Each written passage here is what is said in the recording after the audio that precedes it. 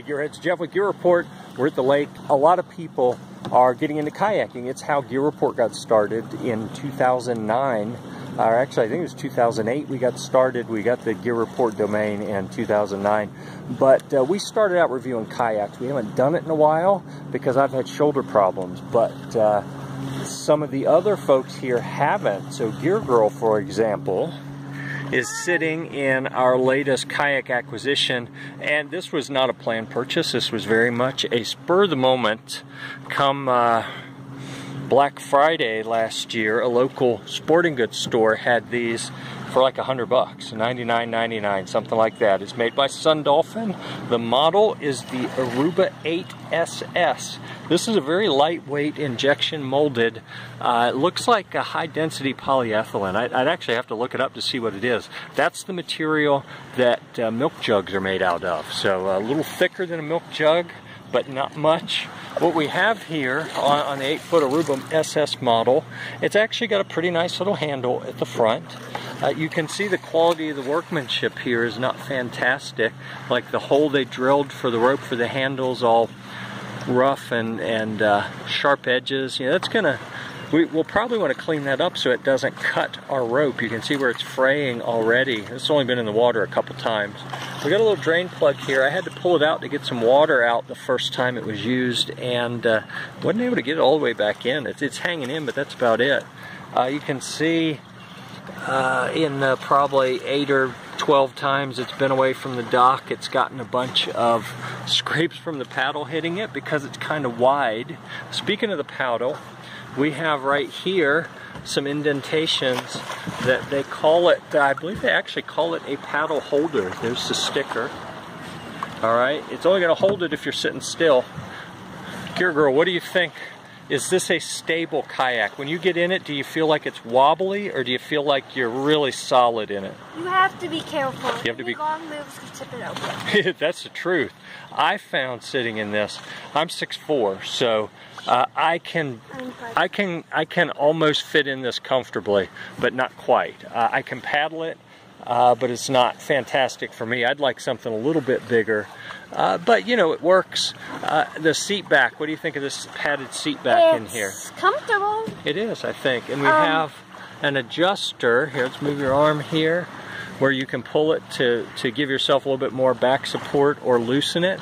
Same thing on the other side. Is there a pad under your booty? No. There's not, okay? So not a seat pad under you. We have a... It says beverage holder. Water bottle there. It's best if you stay here in the back.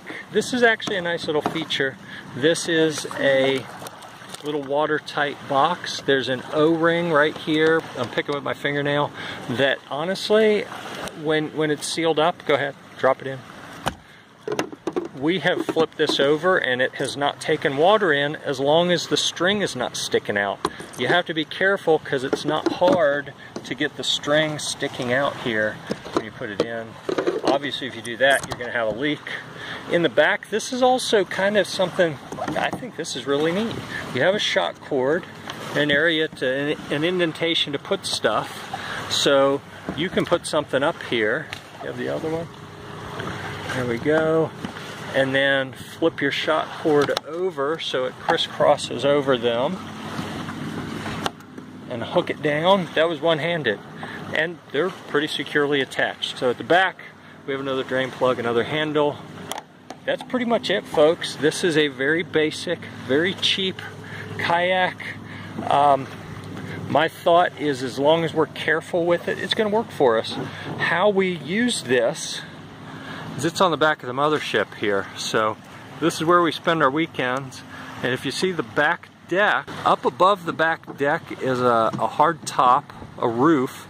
That's where we set this. It is light enough. So that's one of the great things about this Sundolphin Aruba 8SS is it's light. Alright, so I can slide it, pick it up and put it right up on top of that back deck, and it really doesn't hurt. I got a bad back, folks. I can't pick up the big heavy ones like that.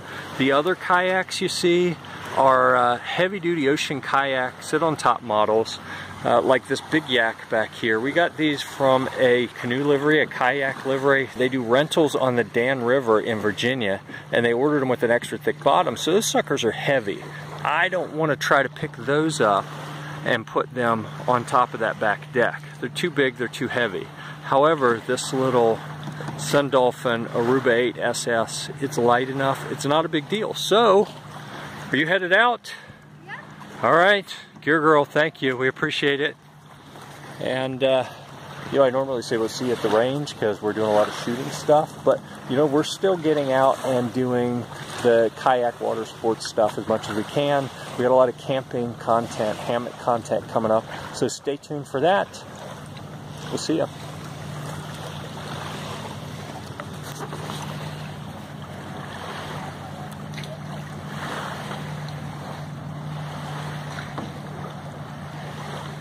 Look at her go.